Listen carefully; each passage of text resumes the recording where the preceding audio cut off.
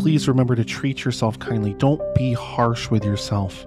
Progress, taking steps toward progress, is always a very, very difficult journey. And you can make that journey, but just don't get so frustrated when you look at yourself in the mirror and you don't see the progress that you want to see, that you believe you should see. If you keep putting in the work, if you keep working hard to make changes, if you keep working hard to evolve yourself, to continue your own journey, whatever that journey is, you will inevitably see results, and you will be able to get to another side one day where you can look back and say, I'm really glad that I did that. What you can't do is you can't get frustrated. You can't look back and say, oh, this is making no difference, and then just stop trying to make the change, because if you're not trying to make the change, you never will.